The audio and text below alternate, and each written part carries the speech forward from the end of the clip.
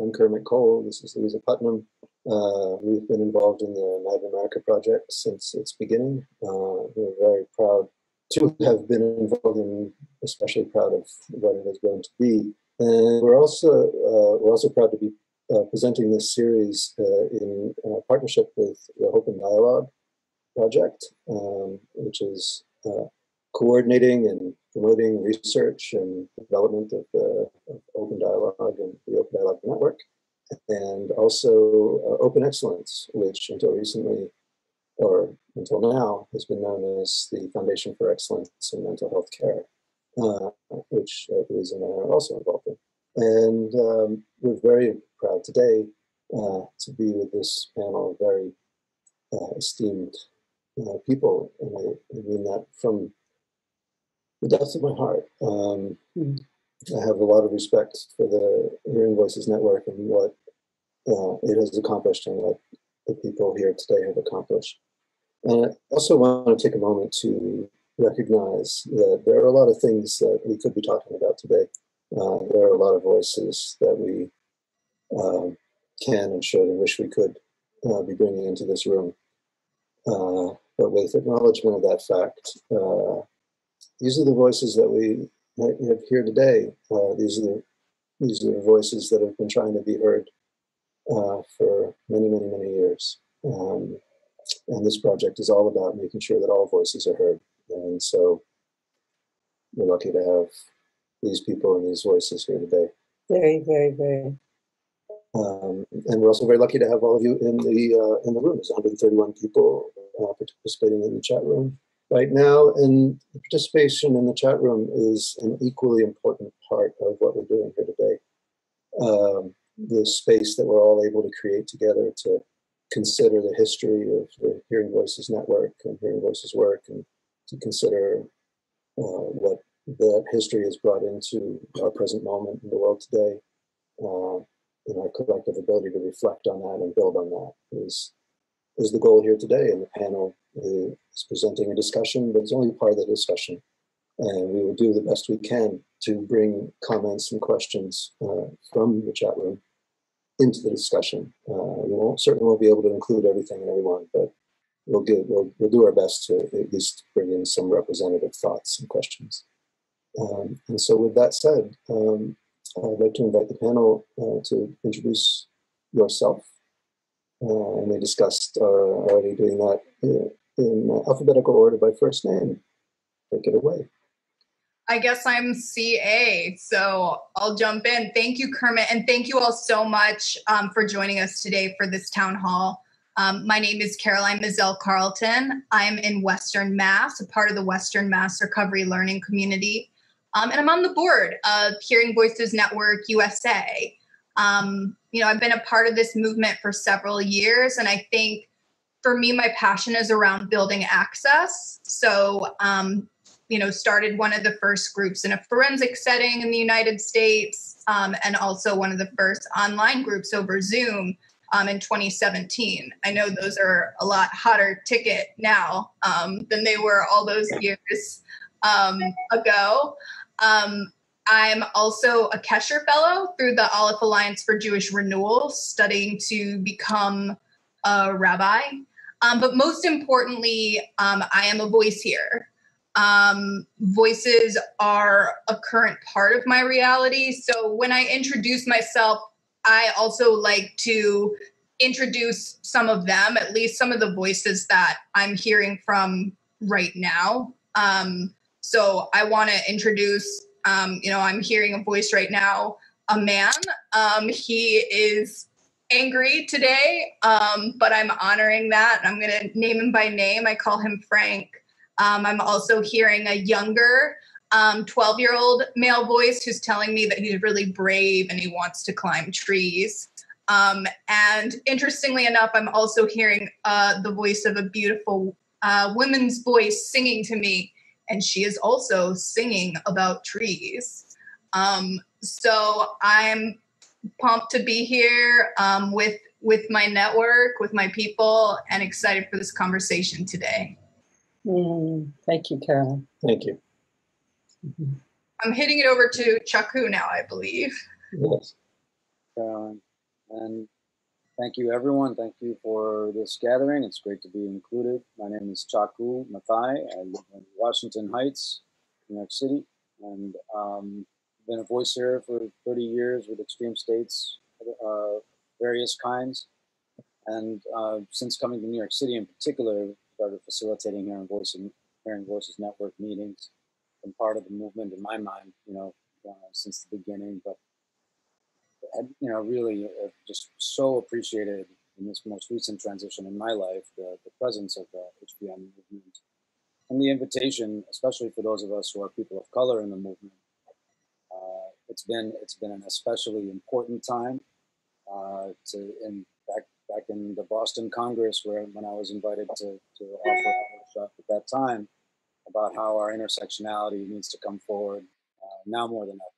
And so the very process of HBN and open dialogue to really make room for all of us and all of our voices, but more importantly, to really give us the chance to examine the contradictions that exist in our belief systems and the way we operate on a day-to-day basis, even within our movements. And I think that's been gratifying to see that willingness to shift and take off some skin, in that regard, and really learn from each other. So I want to just say that, and especially during this time after the murder of George Floyd, that we have to continue and persist in that effort. Thank you. Thank you, Chuck. Thank you. Hi, I'm Cindy Marty Hage, and I have a huge gratitude to be here. I have huge gratitude to the Hearing Voices movement. Maybe 11 years ago. My timeline is not perfect, but I got to go to a training, and Paul Baker was one of the trainers, and I basically said nothing. I was on a boatload of Haldol, and my life has dramatically changed since that time. I get to facilitate a family and friends group, an HVN group, a very rare idea of a family group that tries to hold HVN values, which is really counter to most groups offered to families, where they focus on the identified patient versus the ideals of open dialogue. And in these groups, we try to have people talk from their own experience, own their own distress, and talk about relationship and dialogue. And I'm psyched to be here, and I'll pass with that. Thank you, Cindy.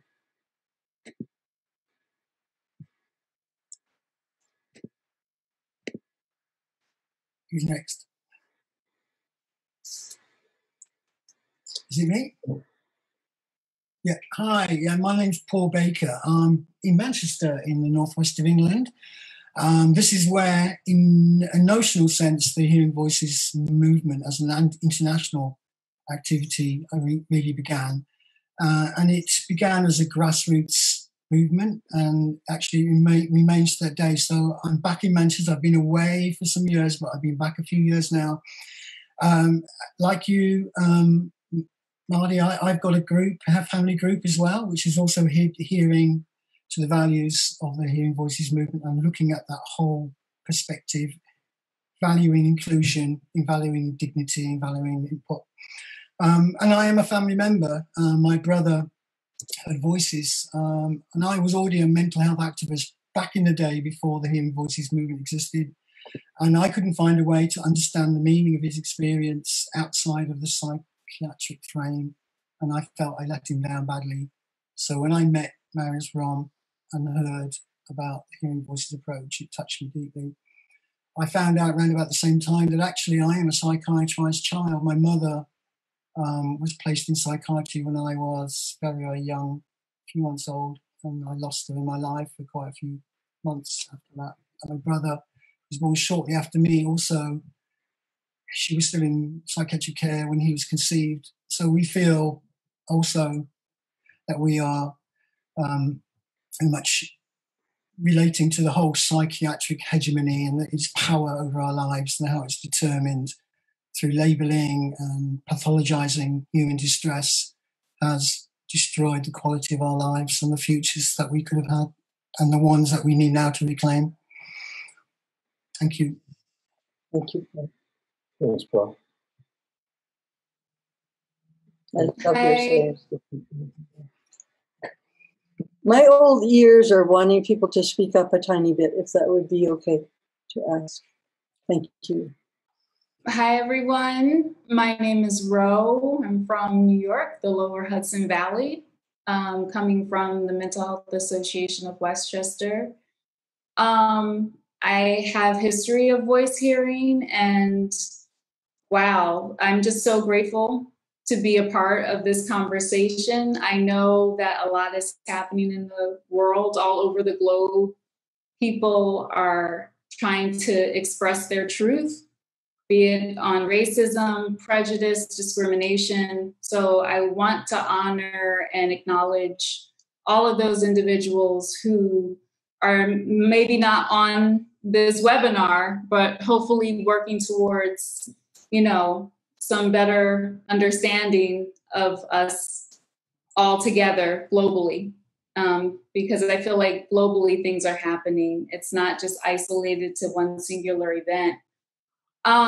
So like I said, I have history of voice hearing, and the way that I came to becoming a hearing voices facilitator, as well as a peer specialist, and also currently doing peer-supported open dialogue with Cindy Peterson-Dana at MHA of Westchester. I came into it from one of my first hospitalizations, starting from a very traumatic event of not knowing what was happening to me, hearing multiple voices, and being, not even being told what was happening. The team at the time that was at one of my first hospitalizations basically told my diagnosis to my mother, and it was my mother over the phone that told me what the team had defined as my experience. So of course I was devastated. I took on every single stereotype about my personal identity, from being removed from any clear understanding, because just having that diagnosis didn't really clarify anything for me, and to have, quote, the professionals not even have a conversation kind of just made me had to find my way through the process. So fast forward, around 2016, I want to say, I was trained by the great Caroline to be a hearing voices facilitator. And that really was when I started to reclaim my narrative and also reframe my sense of self-identity. So I'm really excited to have conversations today with everyone. So thank you. I speak. Yeah, Thank you. Sorry, we got put on mute. I've been thanking you all after you spoke so much. But... Rufus. I'm Rufus. I work now in the system in the role as a psychologist, and I try and promote a different approach to perhaps the mainstream approach, and try to promote collaboration and curiosity, and see meaning in people's experiences, and try and find new ways to look at with people at their experiences and learn from them. I was attracted to the Hearing Voices movement in 1999, and I'd had my own kind of extreme states when I was 18, and I kept quiet about it. I got diagnosed with schizophrenia, and then I managed to get away from the mental health system, and I trained as a psychologist. And then the actual forum I found was a Hearing Voices network style conference, and to sort of bring those two different parts of me together, the helper and the mad person. And I really felt embraced by the Hearing Voices movement, and that was a real relief, because I hadn't found spaces like that before. Even though I wouldn't identify as Hearing Voices, I did get messages from the TV and things, but I don't define myself as a voice hearer. But I'm really inspired by their whole ethos and find a lot of common ground. So yeah, and I've been involved with hearing voices groups more or less since then, not quite since then, but for about the last 19 years, been involved with hearing voices groups, supporting them and facilitating and things like that, and very interested in dialoguing as well. So how you can change your relationship with people, and also voices through dialogue, through courage and support, getting enough support to have a peaceful parlay. That's me. Thank you. Thank you for inviting me, and it's great to be here. Thank you, Rufus. Thanks, Rufus. I commented, I made a note when we first all met that really one of the, for me, a key moment in my relationship to all of this was seeing you, Rufus, speak in Wales about, in response to the idea of evidence-based practice. And you saying there's another kind of evidence, there's the evidence of testimony. That had a profound impact on me, just that phrase. I keep it with me. So we're all here to give testimony today. And this will be an unfolding discussion about how we have been using these forms in the world, what it's taught us, how it has prepared us for the time that we're in today, and what we're learning today about how to bring voices into a safe space. And also, we're in a world now where a lot of people are realizing that the kinds of, a lot of people who have been isolated now have a lot to offer. A lot of people who have been marginalized and haven't been heard have a lot to say to people who are experiencing the world in a different way. And I would say, this is a little risky to say, because of course in some ways we're all very limited by the formats and the context in which we can connect now. But at the same time, there are some opportunities, some differences in the ways that we're connecting now that are perhaps new and different than we've had the opportunity to do before. The ability to get gather networks and get people into a space where they might, where people who hadn't felt equal now have a chance to feel equal, and that sort of thing. So I guess I'll just put it out there to all of you. What have your experiences been coming up till now? And during the COVID time. Before the COVID time and now.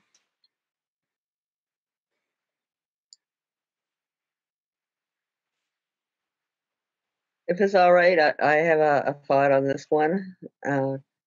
I was in a hospital. I was on a COVID floor. I was in isolation, and the fact that I had been in this hospital before in isolation, but on the mental health floor, now I'm on the COVID floor. It just brought back all these feelings of being isolated, of being disconnected, of what does care look like.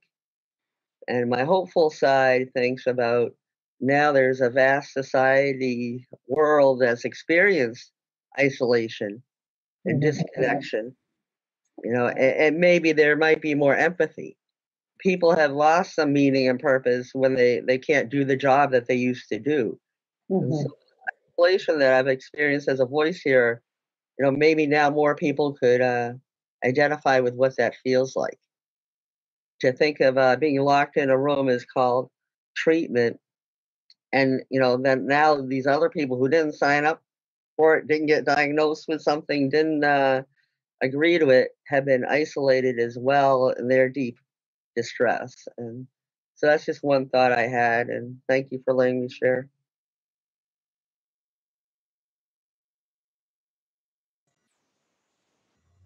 I love that thought. I was reading today that there's a lot of observations that within the mental health system, more coercion is being used at the moment, and under lockdown and under tighter security, but it seems to be also associated with more coercion being used, and I really like the message of hope that maybe the public will be more curious about the impact of isolation and more sympathetic to the different forms of isolation, and let's undo it. Let's say this isn't a treatment.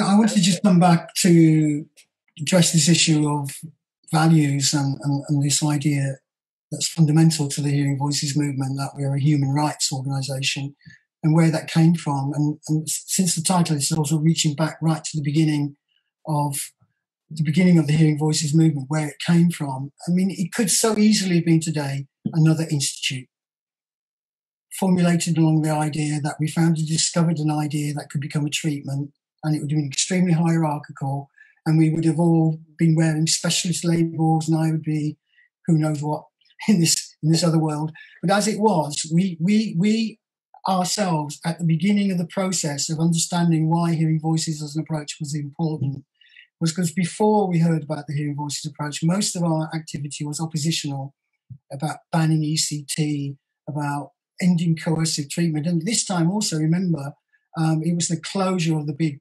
hospitals, the psychiatrists, where abuses were so extreme that the alternative of, so we learned a lot. But what we did, we were rooted in a civil rights, human perspective, and we were standing on the shoulders of people going back to the early 60s, from patients' unions, mental patients' unions, and people against psychiatry, and we were part of that vibe. However, what we didn't have was something, if you like, more constructive to put into it, to challenge that increasing pathologization of human distress within biological psychiatry. That was already still an energy, very powerful energy. Even without the big institutions. What was going to replace the institutions? Meds were going to replace the institutions. So you can imprison people in their head, rather than having manifest large hospitals all over the place like we did in the UK, and I know in the USA too. But the issue became, how are we going to organise this kind of idea? And we rooted it in the understanding of a kind of sense of challenging psychiatry and the roots of psychiatry. And we connected up with democratic psychiatry. And I came across this document that we put together where we understood ourselves as a collectivist. It's a little document where we had a meeting with the people from the Italian democratic psychiatry movement. And we found out you could run a mental health service, like they have in Trieste, northern Italy, without locking doors, without even having a hospital at all, and without using all these coercive practices like ECT and shutting doors in people's faces. So we knew this was a reality.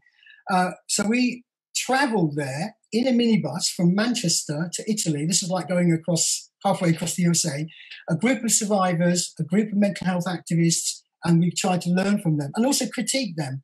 And as a consequence of that connection, we ended up at this conference where I met Marius Romme, and he liked what we were doing and saying, because we rocked up as a survivor kind of energy.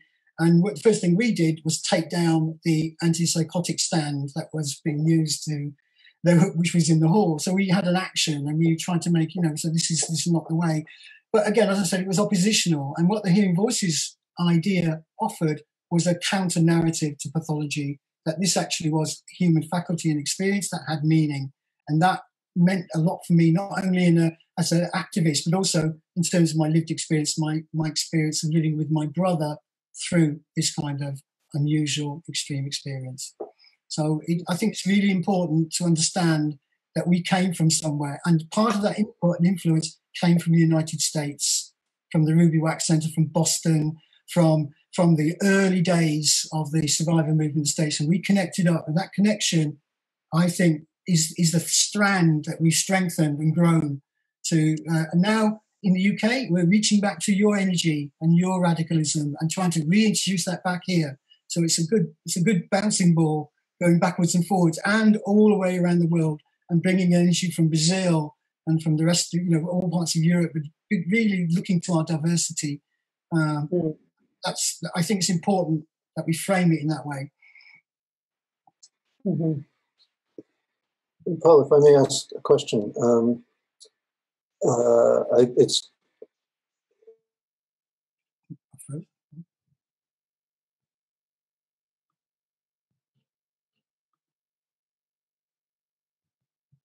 Can you see me?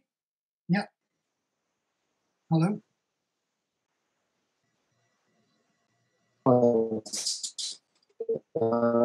What have you done? Because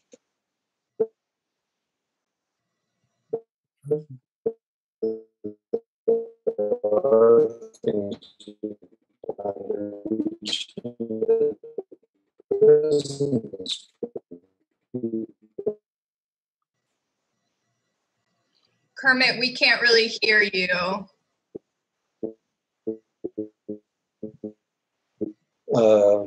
Maybe I should rephrase that. What's it? Can you hear us now? Yeah.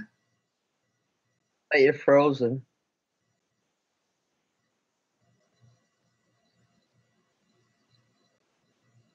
Okay, so Kermit, I think you're frozen. So I'm wondering if Ro or Chaku, I certainly have thoughts about this, HVN in this current world. I know that you haven't gotten a chance to respond yet, though, either. So would one of you like to share your thoughts while the tech is sorting itself out? Sure. I mean, in response to HVN, like I said, I came into, being introduced to this way of thinking, taking on all of the stereotypes, all of the social judgments and, perceptions of someone, quote, who is having alternate states.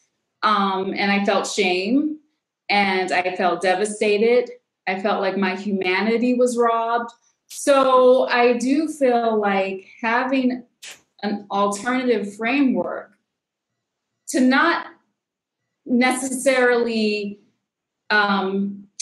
take something external from oneself and apply it to their lives, but to find something internal and to connect, have the opportunity to connect to that internal relationship with our inner dialogues that is not pathologizing, that is informative and healing and positive. I think that HVN definitely gives that space and is about offering an opportunity for another narrative. Right.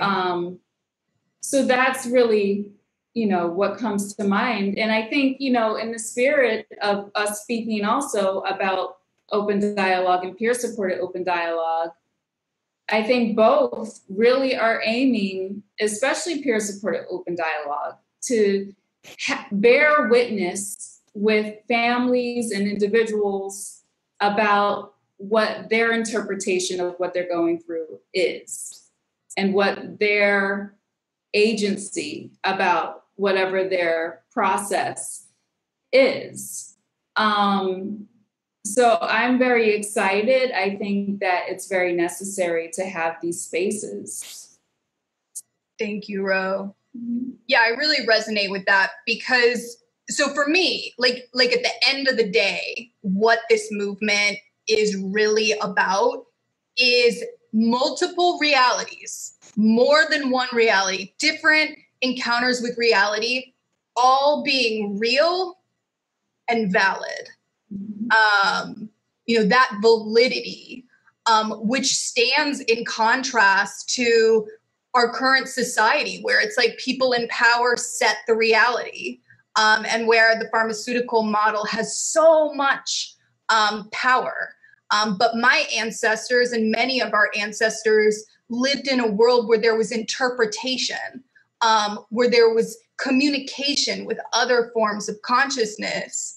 And so for me, like, things are really hard right now, but I'm hopeful for these values of honoring multiple realities to bring us through, because I think that's what, we're looking at white supremacy. And as a white person, I walk through a different world. I experience a completely different reality than a Black person in this country or a person of color in this country. The reality is different. But acknowledging that and with deep humility, listening to people about other realities is how we're going to shift things.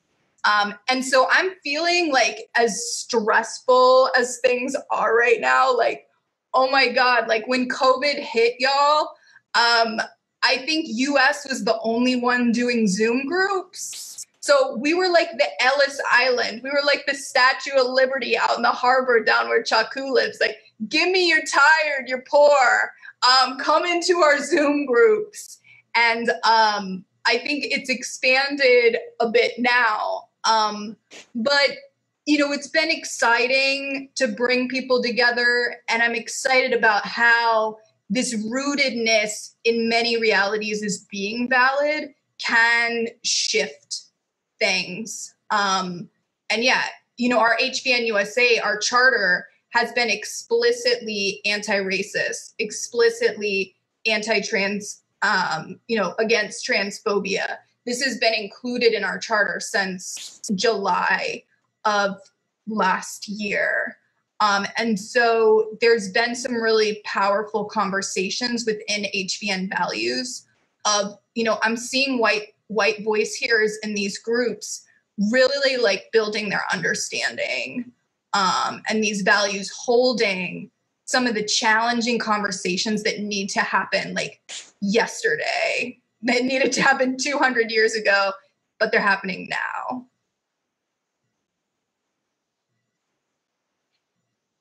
So, I didn't hear the question itself. So is there some, Caroline, can you restate it?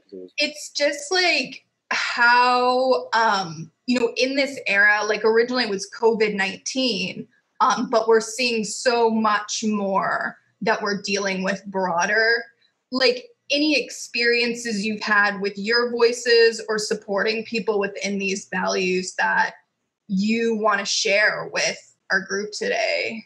I appreciate what Ro and you have already shared on that. I think, I, like everyone here, my experience emerged in a certain way that no one else around me could explain. Every explanation didn't jive with what I was learning from what was happening. So I had voices I trust. I had experiences I hated. I had, states that I didn't want to be in and states that I wanted to return to. There was an inner world that I just could not make meaning out of, and an external world that it seemed to have some kind of reaction to, and maybe that I was supposed to have some kind of purpose in, but I couldn't find that either. So yeah, maybe as 16, 17, 18-year-old person, I shouldn't have to figure that out, but I was being forced to in a way that I didn't really have anyone around to explain that to. So the system itself, being caught up in the system and having to be diagnosed and be informed and, have people kind of tell me and others and my family, especially being Indian, born in Kuwait, we have a lot of different ways in which we interact with the system, and ours was basically to reject everything, And so I think that was actually one of the gifts of my process that I had at a time in the mid 80s when everyone else was kind of being swept in. My family was willing to hold off and kind of push back and say, no, we're willing to go back to India or Kuwait or wherever we have to go to get away from this, because we don't want to see him secluded and restrained like we saw him. We don't want to see him in the hospital like we saw. We don't want people talking to him the way they're talking to us, as people with, in denial or neglect or ignorant. And at the end of the day, eventually the people that supported me were very different. Some were Indians. One was a guru from India in Sri Vidya, in a tantric community. Another person was a fellow person diagnosed with a psychotic disorder, and his personal experience was a guide for me as well, because I didn't want to go through what he was going through, and he was telling me how to avoid that. So there was that kind of experience. So anyway, the thing that I wanted to say, HVN, just like Rose said, and you said, this has been the space where I could unravel all of that with some, and open dialogue principles are the same. I mean, basically with some room, you know, to actually explain the complexity of that, with the big feelings and the rage and the, you know, because I've got everything from an angry mob that screams that I got to put police tape around, to forgive the terrible analogy, but to young, you know, little children waiting to hear a story. That's kind of the you know, and then that's how they turn to, that's how they become when I tell a mantra or an Indian story, or, you know, find the things that actually work for me. So anyway, I guess my voice didn't get forged, and I didn't discover my voice in this process without that space. And so that's why I'm grateful for this. What you said really resonated. You know, one thing that stands out both from Chaku and Caroline is this notion of like discrimination. I feel like in the psychiatric community, we get discriminated against. And I reflected a lot during this period, like, what am I really feeling? And I can't necessarily say I'm feeling anger. I think from my heritage and all the generations that have come before me, I think about my parents protesting for the Black Power movement, you know, and before them, my grandparents protesting for the beginnings of the civil rights movement. And before them, my great-grandparents coming from the South, from sharecropping opportunities to the North. To me, that's a semblance of protest, looking for something different. So I'm grappling in this time period with all of this history, all of these attempts of making change. And what flows through my blood is that I need to find a way to make my mark for my generation. And what does that look like? So I'm asking myself those very difficult conversations. What does that action and stance look like? Yeah, that's awesome. And like so much, you know, when I hear open dialogue and I hear, you know, what you shared so powerfully, and what number of people shared, what comes to me is like, can we bring our ancestors into the dialogue? Like, can we have an open dialogue, including that history? I hear the voices of my ancestors. Sometimes that can be a great comfort. In Jewish practice, we call out to our ancestors like a few times a day. But like other times there's this deep pain and sobbing. And, you know, can I engage in that dialogue? And are there practices I can reclaim, practices that weren't encouraged by psychiatry, that can help me like hold that? What's coming to mind to me is when we talk about discrimination, marginalization, there's layers, right? So when I get this heavy duty mental health diagnosis, you know, now I'm marginalized that way. But if you take it a step back, who gets diagnosed with what? Right there, you see the huge discrepancy based on race and gender and what is going on in the political atmosphere. You know, is somebody paranoid if they're getting harassed by the police? You know, to look at things in the social context. So much of psychiatry can be blaming the victim, right? You know, within HPN, there's this premise that if you look closely to somebody's life experiences, their voice hearing experience is going to make sense in some way. And that's what I like to say, you know, it's not just an individual problem within Marty. You know, there's a context, a bigger context that these things are happening in, and to give voice and not to be immediately discredited because there's, you know, someone decided to diagnose you. And, you know, I think it's also kind of funny, you know, I can go and I can get lots of different diagnoses, and how come the people who can't agree aren't getting discredited? You know, I am, and they can't even agree on what they want to call this. And fortunately, my last psychiatrist told me, my diagnosis was I'm a human being, and trying to navigate life. And that was a diagnosis that didn't marginalize me. But yeah, I think we have to look at all the pieces of the whole stuff about instead of chemical imbalances, power imbalances and trauma. Thank you for letting me share that way.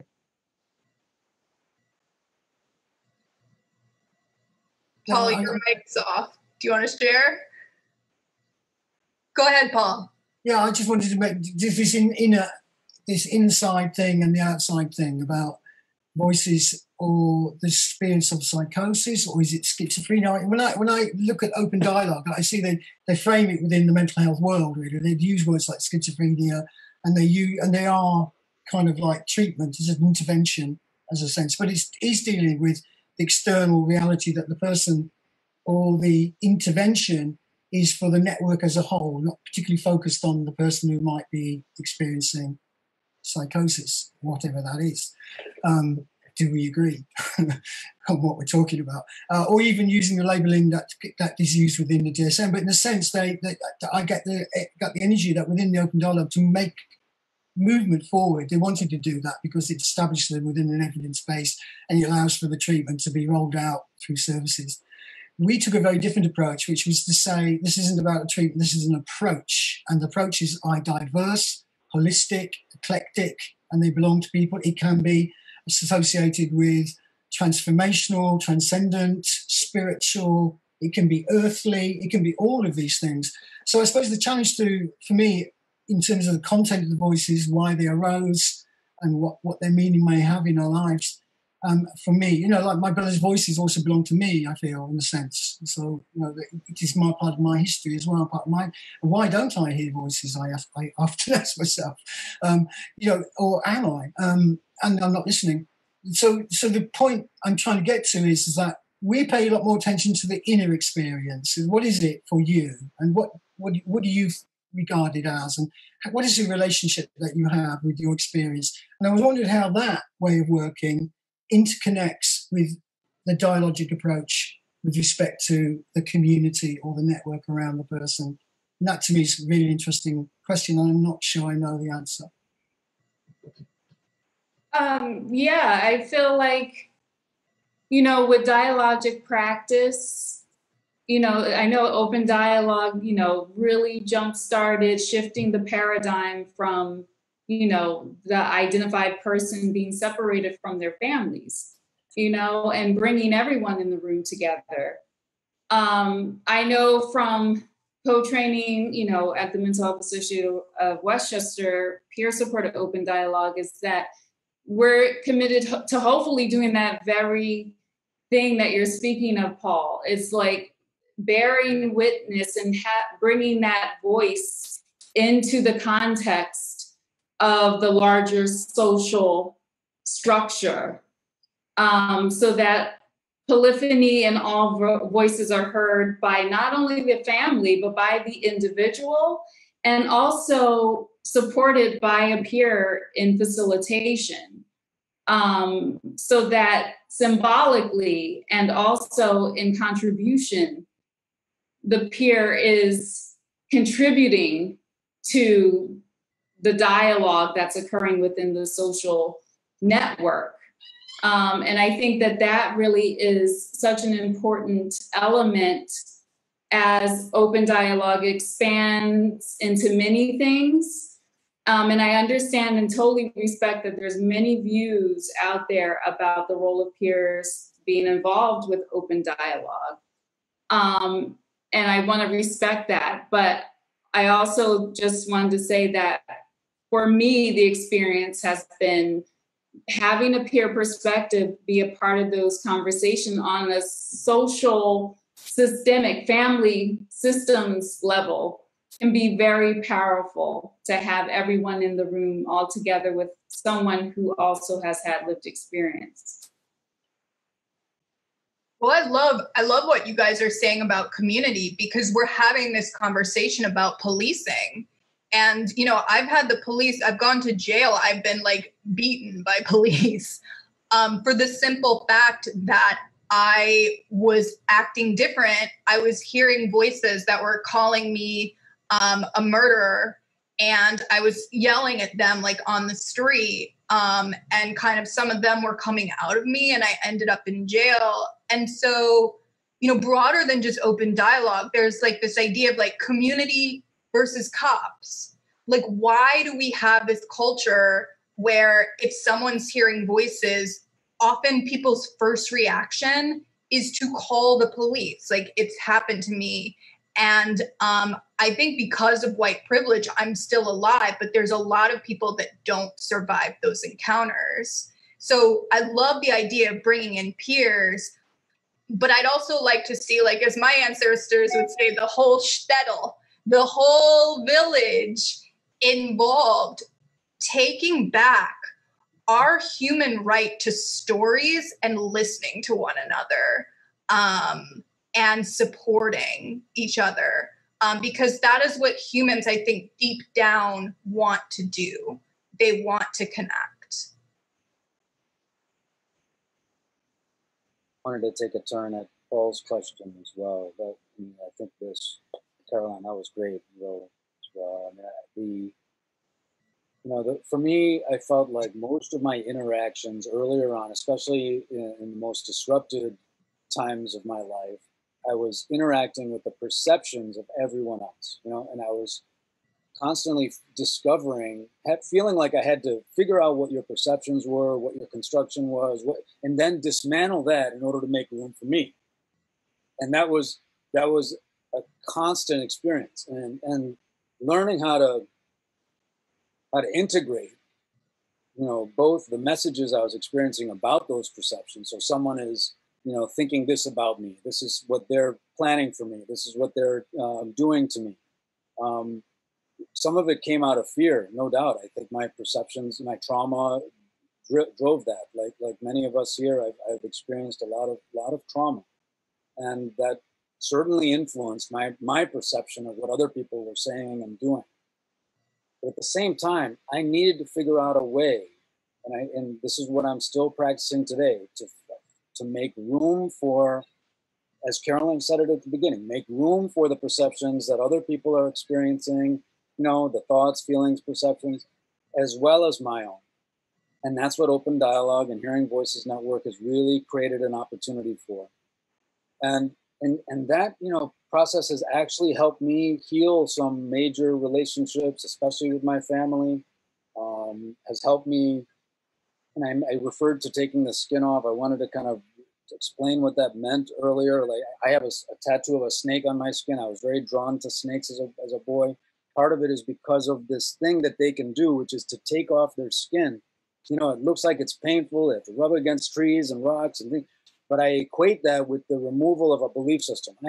That's how hard it was for me to remove the belief that my parents were trying to kill me, which is what I had a fixed belief about for 20 years.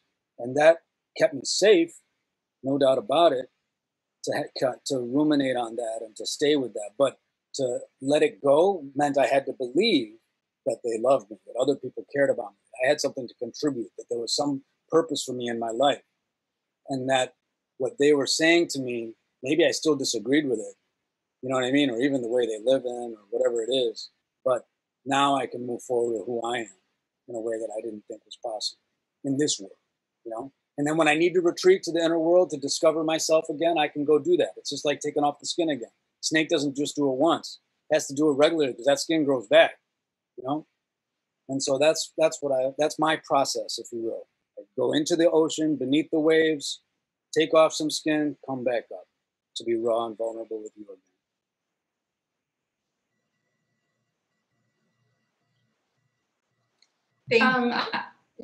I'm sorry. I just wanted to, thank you, Chaku, for that. That was a great visual, and I could actually feel that, as I heard you speak. And I just wanted to thank Caroline. I mean, I think you really touched upon something that hopefully is in the spirit of all of this, which is remembering the humanity. Because at the end of the day, we all are human beings. And no matter how we're being in that humanness, hopefully we have context where we're allowed to understand and connect to that humanness. And I think really at the end of the day, it's about validating, like you said, Caroline, that humanity, hopefully. Thank you for speaking to that, Ro. And Chakru, what you shared about like that belief with your parents was really powerful and touched me. I know, Rufus, you've done a lot with, you know, HVN is not just voices, right? It also includes, you know, belief systems and the lens we view the world. And I'm wondering, Rufus, you've done such incredible writing on that I've personally benefited from. If you wanted to share on that or anything else.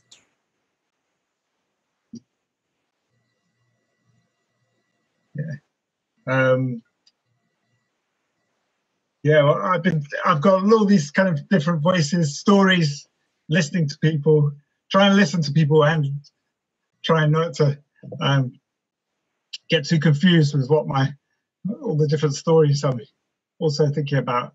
Yeah, I guess the great thing in the Hearing Voices movement was this idea of that we accept different realities, like you mentioned, and that we try to create a space where people in a group might value biological ideas of mental illness. Other people might value, or the same people might value spiritual ideas. Other people might value psychological ideas. And that we try to respectfully dialogue about these and take what we find useful. And I guess how we sit alongside and be curious. I guess I've always been interested in that I believed I was a spy when I was 18, and sometimes I still feel like a spy, and sometimes that's helpful, and sometimes it's actually not very helpful to think I'm a spy, but because sometimes I need to forge alliances, more alliances than the spy might, working in the mental health system, and I need to dialogue with people I actually disagree with fundamentally, and the spy doesn't want to do that, and the spy wants to just subvert. So yeah, and because I know that belief had value for me, it gave me a sense of purpose and meaning in my life to believe I was a spy. I kind of deep down know when people tell me about their beliefs, no matter how bizarre they sound to me, that there's a method in the madness. You know, it seems mad to me, but there's this. You know, it might be protective, it might give meaning, it might give symbolically really represent some powerful emotions. And so trying to honor that, I don't know if I'm always able to, but on a good day, you know, really walking alongside someone and really trying to understand and listen and empathize and together, you know, sometimes they'll challenge me and I'll challenge them on our different takes on reality, but it's a very respectful approach. So we're trying to move away from that kind of top down, this is reality, guys, get with it, you know, which I had that in a ward review, you know, the doctor saying, last week you thought you were in a church, do you now know where you are, you know, and it's like, get with the program, you know, and that's a top down approach, trying to move away from that, and there's parts of me that want to tell people how it is and trying to rein them back a bit. Yeah, so groups have been good places for me to learn more about those skills, really, of respecting different realities, different perspectives. The idea of respecting different realities and just having curiosity. You know, I don't have to agree. I may not even understand. Frequently, I don't. And so I jump in there just to be curious. How does your world work? How does that belief system work? How's it working for you? You know, and I'm somebody who has gone through different ways of seeing my experience, and frequently I see that in hearing voices groups. But that's really really important to respect somebody's self-determination. You know, I can remember having somebody tell me what this particular I was seeing a crying baby, and I had somebody tell me what it meant. And I, you know, it took me longer to come to that conclusion for myself because somebody else was telling me what it meant. You know, and if instead they had approached me with curiosity, you know, I might have gotten to that point sooner. So it's not important whether I know what's going on with you. It's important for you to figure out what's going on for you. And the idea that we all hold so many of our own answers. And another gift that HBN gave me was it told me I needed to become the expert on my experience. How could I expect somebody who sees me maybe 20 minutes every 6 weeks to be the expert? You know, so it's a really different kind of model to actually, instead of deny and tear down, to actually embrace and examine the experience the person's having. Thanks, Cindy.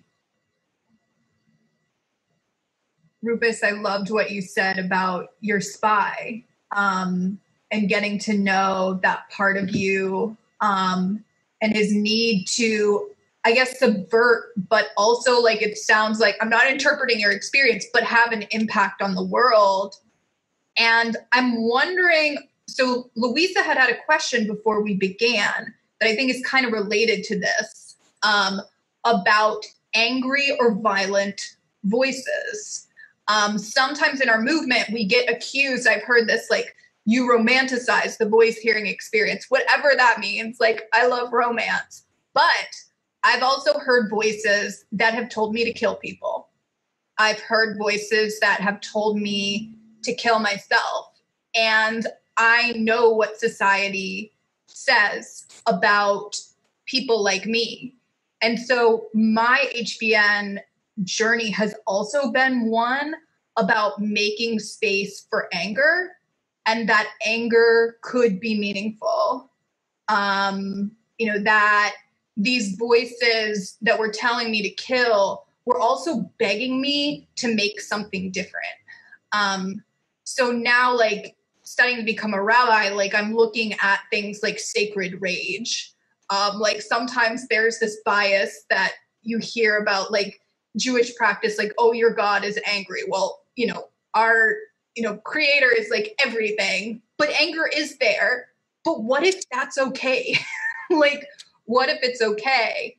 And I feel like it's so timely now because our streets in the United States are full, I think, of this sacred anger, the anger that demands shift and change. And so there's so many lessons that I've taken from HBN, you know, but also, like, the world around me, my tradition, to finally make space for those voices that are adamant in wanting things to be different and often use this metaphor of death around it. So I've lost a lot of shame around those voices. I'm just curious if other people had experiences around this topic that I think is often of interest. Like, what about those voices? So I'll take a turn and get out of the way on that. One, I just want to start by saying, you know, going back to what Cindy and Marty was saying about the examination of it, that's just one of the areas that, if as a person of color, especially as a young man of color, in the 80s, when it was very zero, we had a zero tolerance kind of environment for any kind of big feeling. You know, so there was those of us who would immediately get put into more of a disciplinary process at school and separated in some respect. And there were those that would get help, you know, and get support. I was very, very aware of the consequences of showing what was really going on. And so the ability to speak in code, and so hip hop, for example, was an example of the way in which many of us spoke in code to each other about our rage in a way that was understood between people, but not revealed to people in control. And that was not going to change for me for a long time. I needed to keep an arm's length relationship with, and I still ended up caught up, right? Whether it was in the system or criminal justice or in handcuffs or whatever it might be. So even with the control I tried to present to myself and the relationship that I tried to have with the many messages inside of me that told me all kinds of things. I have a lie detector in my head. I have a defender. I have a protector. I have a lover. I have you know what I mean? I have a lot of different perspectives that help me navigate.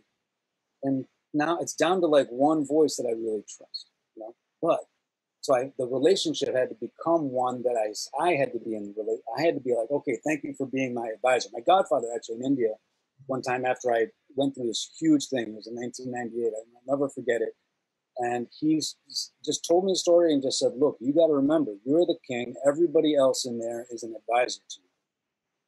You take it in, and you decide whether you want to open that gift or not. You don't have to accept every gift from the village. And he kind of reframed everybody's kind of relationship with me in that story by just saying, look, you get to decide what the next course of action is, not them. And when that happened, I really learned how to, it wasn't just suddenly done. I had to practice, and I'm still practicing how to bring my voice of truth, which is oftentimes, burning with, there is no light without something burning, right? So that truth is oftentimes burning. But love is what, kind of brings that a little bit into focus, So I try to manage my voice today. The voice that comes out of my mouth is one that has both love and truth in the same voice, in the same sentence. Not two separate sentences. Not like I'm going to say something truthful now and then I'm going to say something loving next. But what is the sound of my voice when it brings those two together? I know the sound of my voice in handcuffs. I know the sound of my voice in restraints. I know the sound of my voice angry. I know the sound of my voice hitting somebody. You know what I mean? I know those sounds. But can I discover that new sound? That's where I'm at. Thank you. Yeah, thank you, Chaku. And, in regards to violence, I think that, once again, we're in a culture, we're in a society where violence is automatically thought as being negative. Something that needs to be handled, controlled, regulated. You get put, in restraints or, isolated from the rest of the community or hospitalized if you express any thoughts of violence. So I think, for me personally, I definitely had a couple negative voices, that were very persecutory, very, very negative. But, I actually put myself in danger several times following what they were saying. But that was a part of my process. I don't want to give it a good or bad or, oh, you shouldn't have done that. That was my truth. That was where I was in relationship to those voices at the time, is that I wanted to follow them and I believed in what they told me.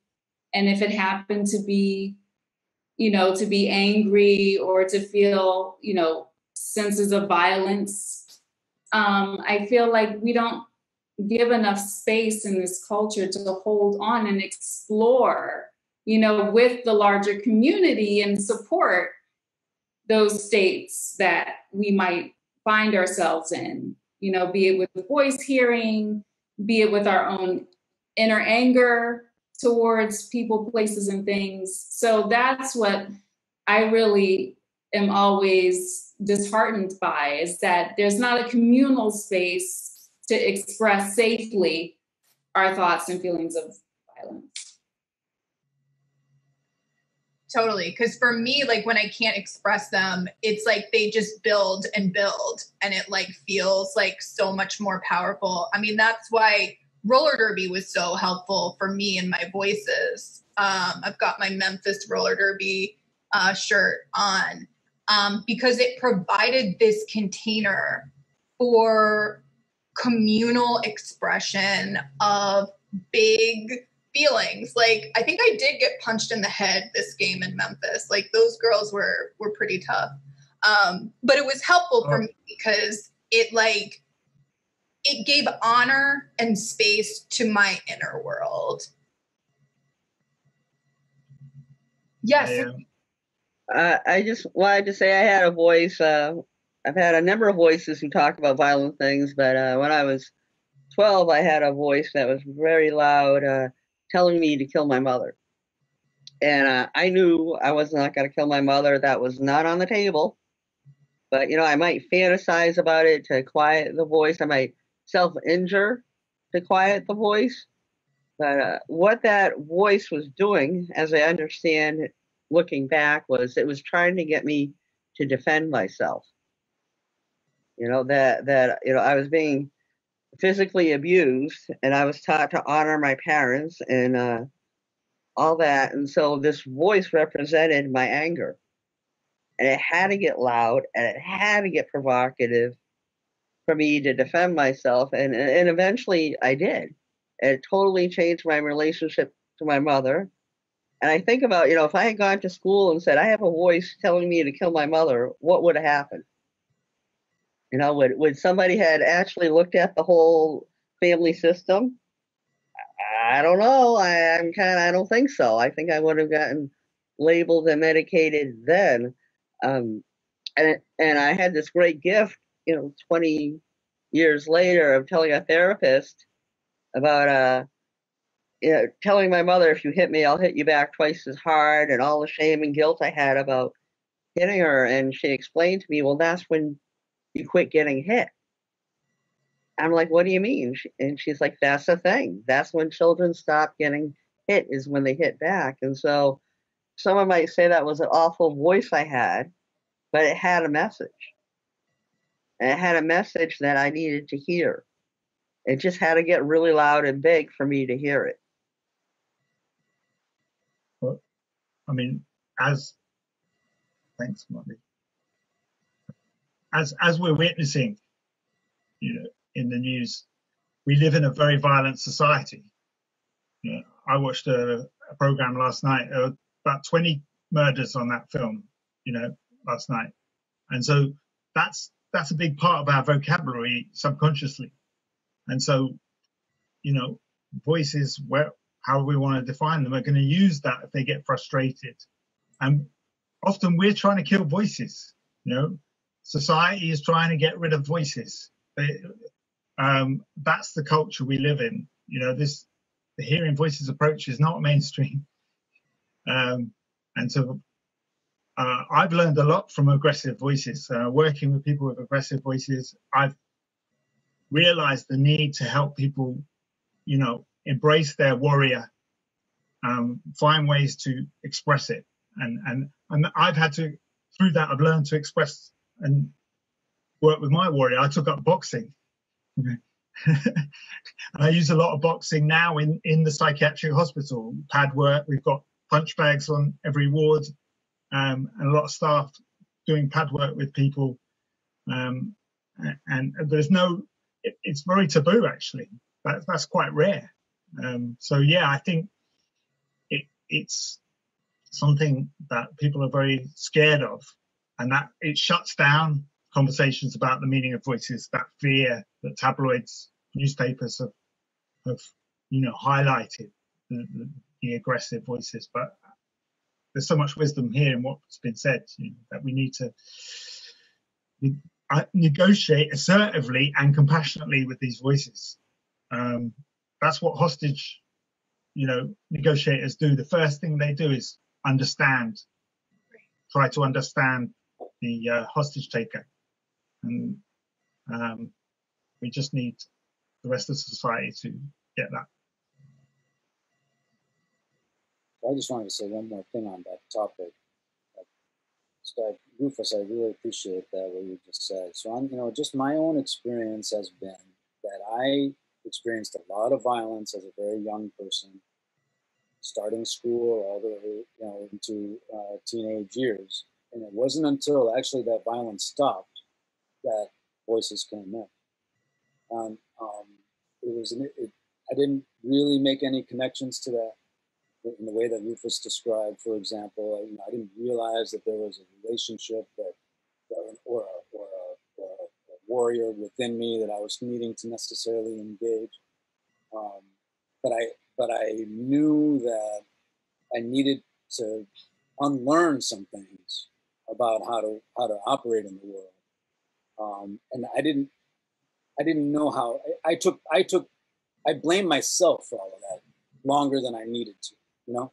If there was an environment that, like what we're creating now for each other, that didn't blame me, but helped me understand the context in which I was experiencing all of this, and then move forward. Yeah, it doesn't take the rage away necessarily, but it certainly would have helped me and my family kind of be able to talk about this in a way. I wouldn't have had to keep it secret, as long as I did, and then give it more power in that way as well. So, what a powerful thing for society if we could all learn that. But anyway, that's all I want. I just can't. I don't want to emphasize or minimize the force or the driving force that violence we might have experienced. That it kind of creates, right? So I don't want to cause any bad feelings. I've been beaten with a baseball bat by kids because of the skin of my color of my skin. So that doesn't go away. That in terms of the meaning that made when I see other white people. Yeah, I think that's speaks so true to me, Chaku. When I go back to what I said about my parents, my grandparents, and my great-grandparents, I don't necessarily know the anger and the violence, particularly racial violence that, they had to confront, migrating from the South to the North in hopes for a better life, only to find out that, it's a systemic issue. Even if you're leaving the South and coming North, surprise, not much is going to be that different. So, I mean, this generational or kind of like, transformative sense of anger and violence that kind of transforms through time is interesting to me, because I don't know the anger of my great-grandparents. I know, the anger that I'm confronted with today and the exhaustion more than anything else. So it's transformed within my heritage. And I think that you really speak to that. Thank you so much for sharing that. And a theme I've noticed, and it's also a theme that people are curious about in the chat, people have brought up ancestry and family. And we've got about 15 minutes left of this awesome conversation. I'm wondering if people want to speak to that more. I've seen like questions like, what do family members do? Like, what should family members do? And, in my own family, because in this country, there was such this value in assimilating and getting that white privilege and being professionalized. And so in my family, there was this real attachment to the medical model. And the medical model has so much power. And that attachment in my family introduced this like even bigger power dynamic between me and my parents. And it was so hard to connect across it as like the person in the family that was labeled as mentally ill. And to this day, like this is a hard story to relate, but I got married. I just celebrated my wedding anniversary. But when I got married, a family member said to me, please don't have children. Please do not have children, because you are mentally ill and so is your husband. So your children would certainly be mentally ill. Like, that's how science works. So that was said to me, and incredibly difficult thing to hear.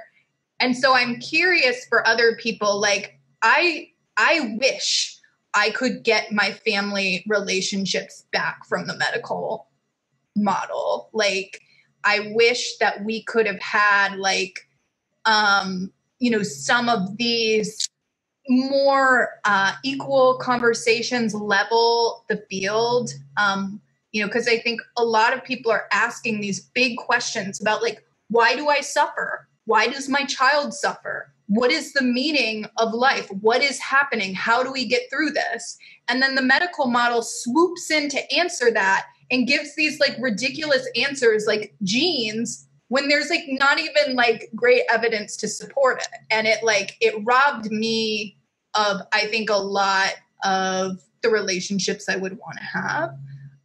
So I'm curious for other folks that I know there's people here who have done incredible work with family members of voice hearers. Like, what insights do people want to share in this time? I'd like to come in on that one.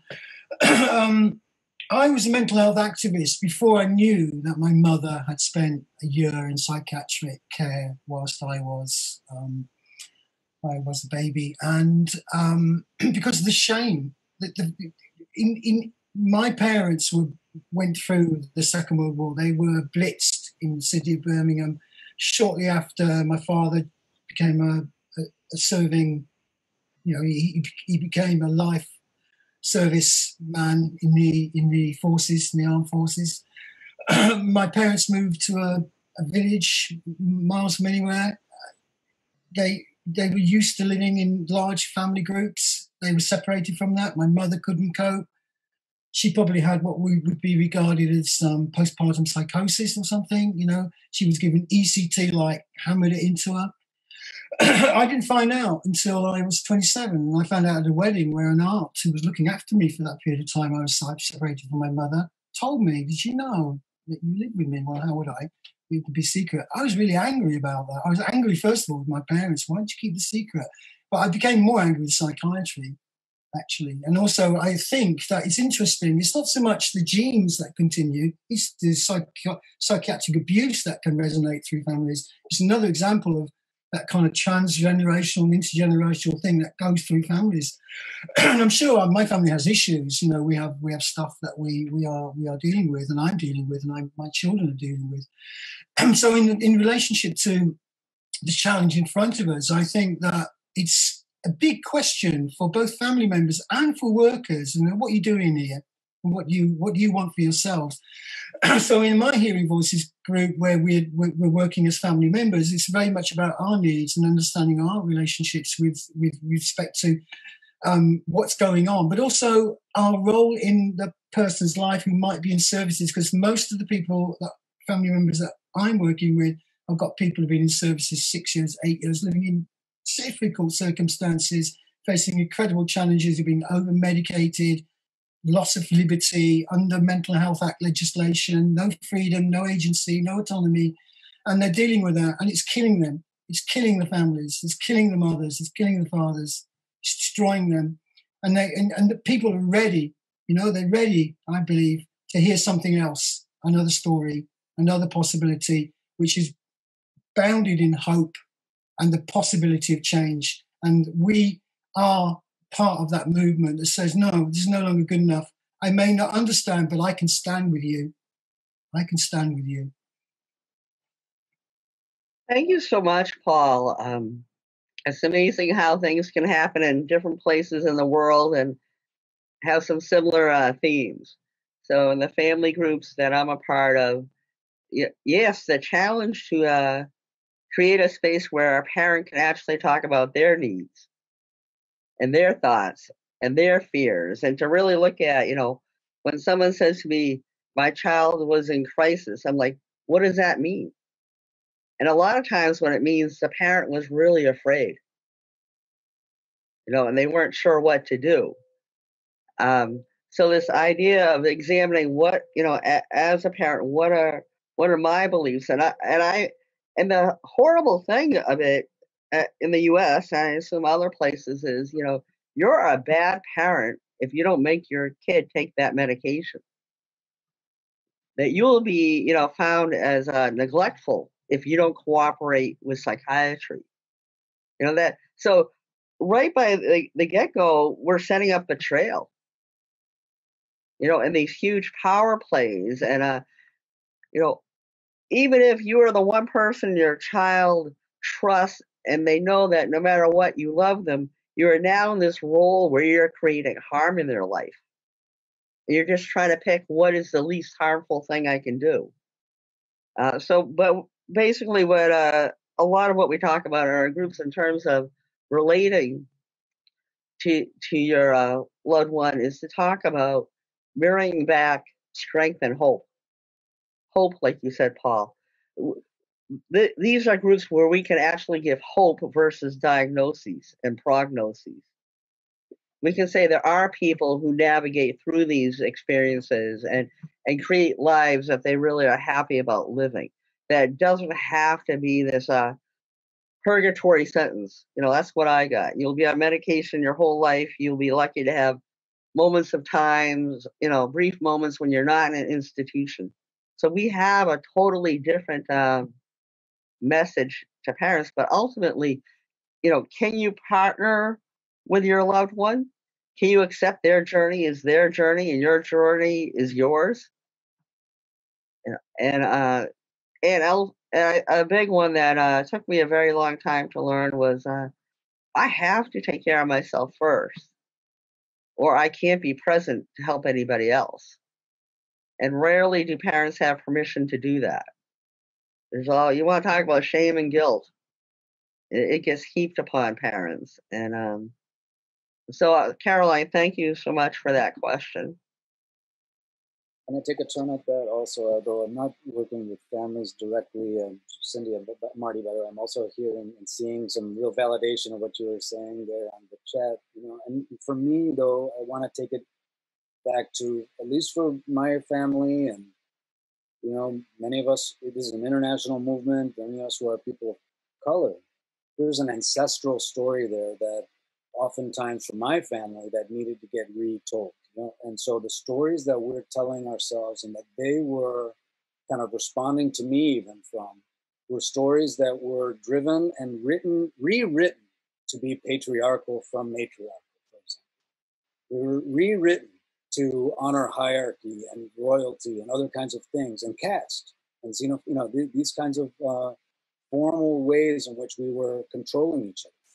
So the messages of how we operate are so embedded, in that way, that the only way I could find myself, somebody needed to tell my father, because he'd be like, I know we're good storytellers, but why is he telling so many stories? Why is he telling that story? He's not telling the story the same way we tell the story. Or the other, because I had to retell the stories. I had to tell them in a new way for them not to be oppressive.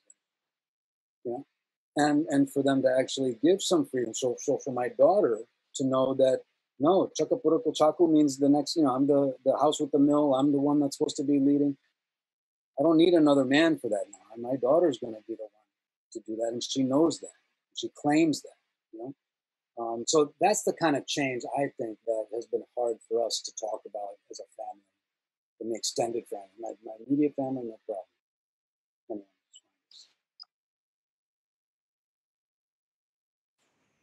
Yeah, our Hearing Voices group started off quite a few years ago, just for voice hearers, and anyone else you had to work hard to visit. But as the group's grown in confidence, different members now actually, but the group's changed, and now we welcome supporters. Whoever the group. We always put it to the group, but the group welcomes. So we have husbands, partners, daughters, sons, friends, and we see that really working, because often if somebody, because the whole philosophy of the group is about accepting voices, and if your context doesn't accept your voices, then people don't usually come to the group for very long, you know, because they're just pulled in two different directions. So we need to educate the wider network. So I think Paul once told me that, you know, the Hearing Voices wasn't a therapy. Hearing Voices movement was based on community development, and it was about education, empowerment, and networking. And I've held on to those three things and keep challenging myself to make sure I'm trying to do them. Just for the family members, I'm a big fan of nonviolent communication. Like, it's really good for owning, but you know, it's one model. I'm not saying it's going to sort everything out, but I found it really helpful, particularly with family members, to try and respect our different needs and negotiate together. So I'd recommend a course on that, because that can be a really helpful self-awareness tool and empathic tool. I had to learn how to be empathic, definitely.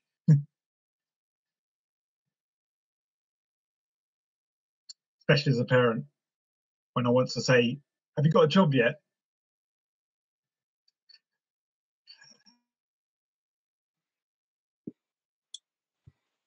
So we have about 3 minutes. Unfortunately, Louise and I got disconnected, and when I came back, it felt wrong to interrupt. You're all having such a splendid dialogue, and in the chat. Yeah. So does anybody have any final reflections in the last 2 minutes? I just wanted to check whether there's a recording and whether it'll be made available. Well, unfortunately, a good chunk was lost when we got disconnected. We restarted at a certain point, but it took a while to get reconnected. Yeah, but you will get the chat and also the questions, and we'll send you for sure. We'll post what we have on the Mad in America Town Hall. Yeah, and we can put with all of your permission, we can put what we have up on YouTube. That's okay. Yeah. Yes, you're muted, Paul. Rufus, you're muted. We can't hear you, Rufus. I get confused between mute and unmute. One thing I've just been there for me because of Black Lives Matter, thinking about that this last week, and I feel really privileged, you know, as a white middle class man. The 4 people I remember from hospital, 2 of them are dead, you know, and they're both black. I know that my privilege has helped me be here, be this spokesperson, and just wanted to honor, you know, Paul Christian, who, you know, he was completely over medicated when he was dying of cancer, and that was violent. You know, that's the violence we don't hear about. 1,200 milligrams of chlorpromazine, and no counselling for the fact he was dying of cancer. You know, and that's the kind of his camaraderie, his friendship inspires me and makes me want to, you know, reach out and try to do a little bit to challenge inequalities in the system, especially around race, class, and the other inequalities. Okay. Sorry, I probably talk too much. No, not at all. I wish we had hours and hours more to be together, all of us.